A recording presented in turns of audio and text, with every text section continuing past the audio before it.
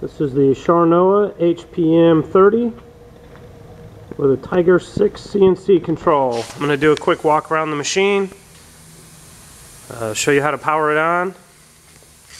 Over here is the computer cabinet.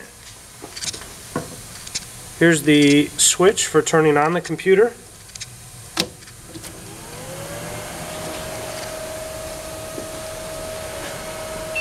You see all the red lights indicating that it's on, powering up.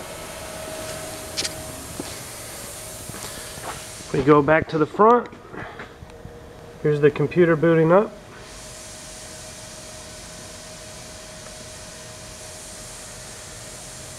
This machine boots into Windows 98. And while that's booting up, we'll go back here to the control cabinet. This is the Siemens SimulDrive 611 system.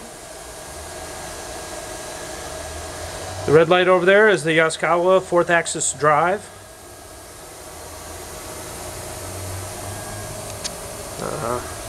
We'll turn the main power on.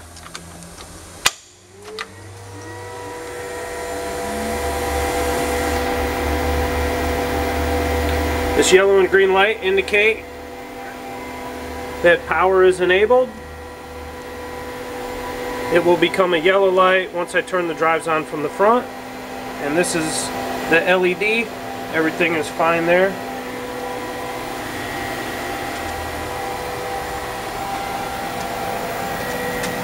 And these are the solenoid boards. Okay. Now we'll come back around to the front of the machine. Again, this is Windows 98.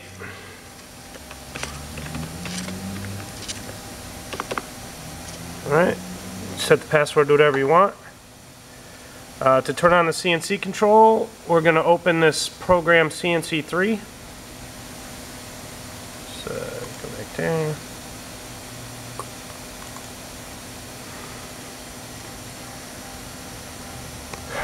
Alright, we hit space bar, gets rid of the main screen.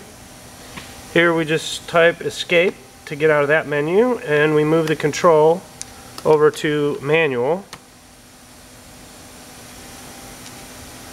Emergency stop release, and turn on the drivers. Now, since this machine has been completely powered down, we need to reference the axes.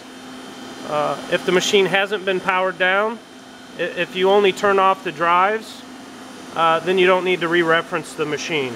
So, to do this, we keep it in manual. We do a page down twice until you get the word reference. Then we do, right here, we do +5, and then hit enter. The machine is going to start automatically referencing all 3 axes.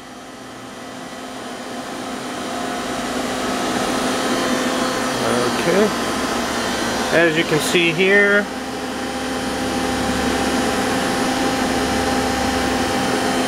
while it's doing that, we'll go around to the side of the machine.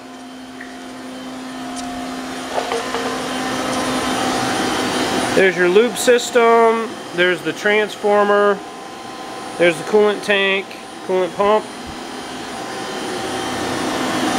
What we need is to get the number off of the pot that is currently in the spindle. So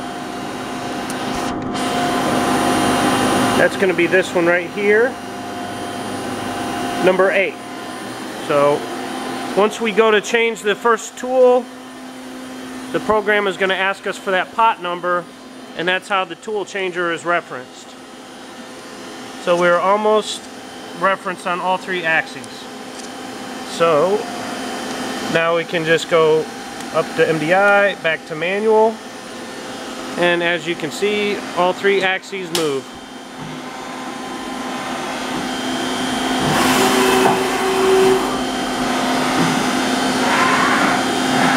And relatively quiet. Now we're going to do a tool change. Right now it's got tool 1 in. and you can tell that right here. So I'm going to type in tool 2, T2M6, enter, oops, sorry, MDI mode, enter, and then cycle start. Okay, the screen right here, enter the pocket number in the magazine position, and we're in position 8, so we just type in 8, enter. Now it's going to go change the tool.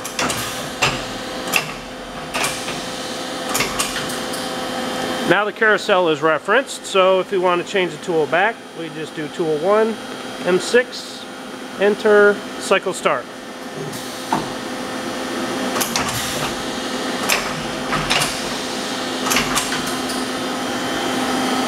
Alright, this machine uses fanuc and Haas compatible G codes, so if we want to rotate the spindle, we can either do it in manual or go to MDI. So in MDI mode, we'll type S5000 M3. That will turn the spindle on clockwise.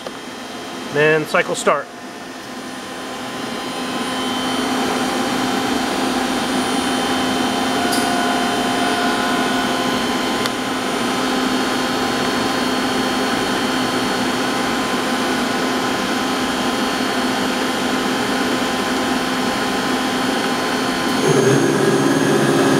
That's 1000.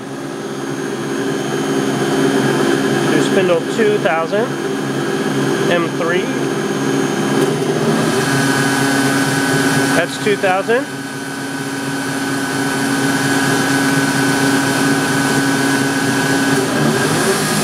$3,000.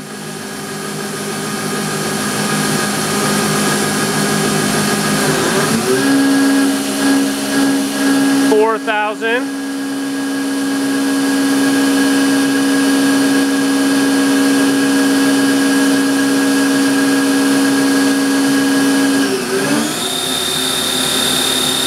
This is 5,000.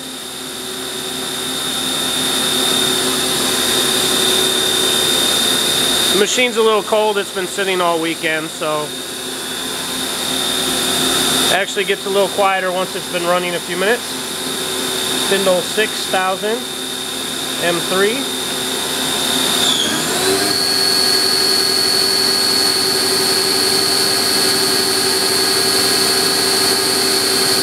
Spindle 7,000 M3.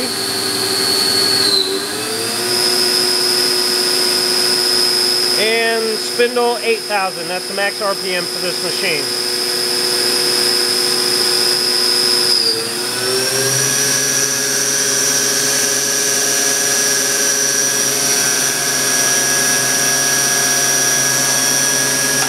And notice I can move the machine around, no problem.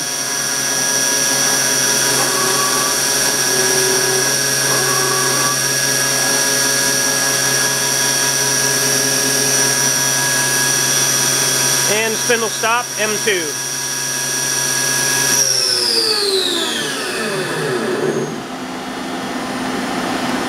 Alright, the next program will be, the next video will be how to load a program, and we'll actually run a part.